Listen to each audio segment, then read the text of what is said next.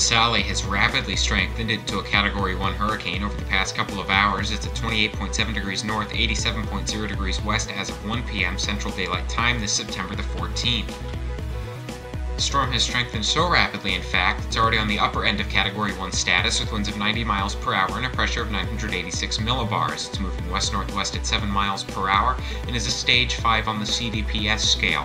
Well, what does that mean exactly? Well, let's get into that right now. That means that wind speed significant, your storm size is moderate, your rainfall potential is major, tipping on extreme, and your overall threat to land is major. You're at a 5 out of 10 on the CDPS scale, and while that seems like a mid-range storm, and it is a mid-range on this scale, don't be taking that lightly. That still means devastating damage is possible from this storm.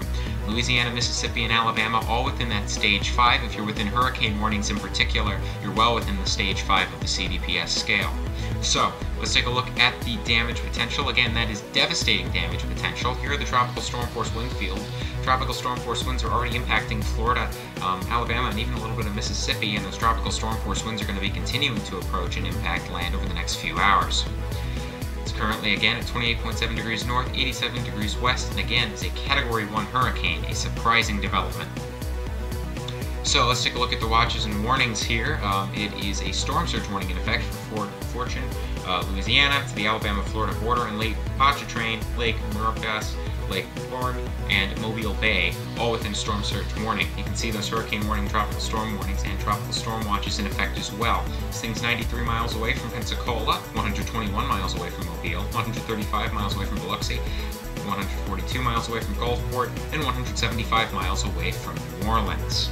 You can see there are lots of watches and warnings in effect. This storm is extremely dangerous and should be taken seriously. Stay tuned to your local officials for the latest information on the storm and how you can evacuate or what other preparations you should take. So let's take a look at the estimated intensity right now. Your CIMSS ADT going at 50 miles per hour, RAM at 70. That doesn't matter because the National Hurricane Center Force 13 are running with 90 miles per hour as a result of reconnaissance aircraft data. And you can see there on satellite that infrared minus 80 is starting to overspread much of Sally. This is an extremely dangerous situation. The storm is intensifying extremely quickly. So what's the forecast for Sally? Well, Force 13 has created a cone here, and we are forecasting a 110 mile per hour peak with a 110 mile per hour landfall, currently near New Orleans. New Orleans and Pensacola both within that cone, so this does have a large area where it could make landfall for the size of the storm. So there are lots of areas that are within these big impacts. You can see just how far those hurricane warnings do extend. After the storm does make landfall, though, it's expected to weaken relatively quickly and be a post-tropical cyclone and not even last 3 days from now.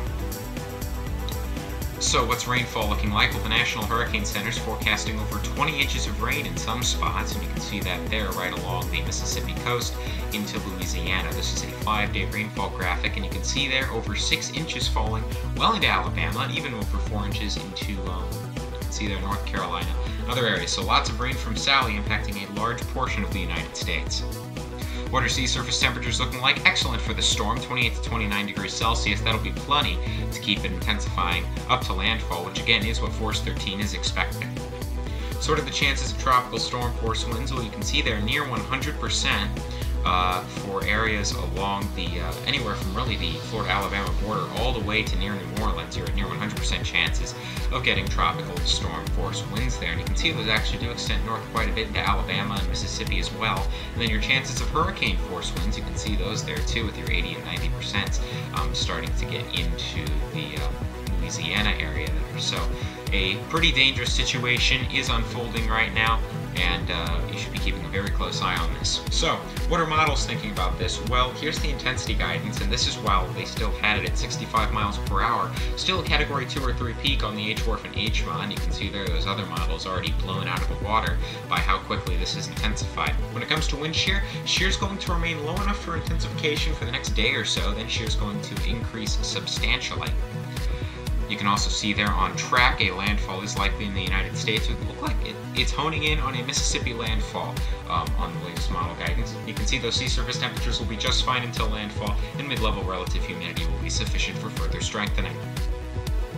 So here's the infrared picture. You can see a closer look at Sally on infrared satellite here, with those minus 70s and 80s really starting to overspread the storm, and this thing becoming really symmetrical, especially in the past few frames there. New recon flights are continuing to fly in there, and the storm is intensifying very quickly, so stay tuned to our social medias in order to get the latest on this storm, as it is expected to intensify further than this.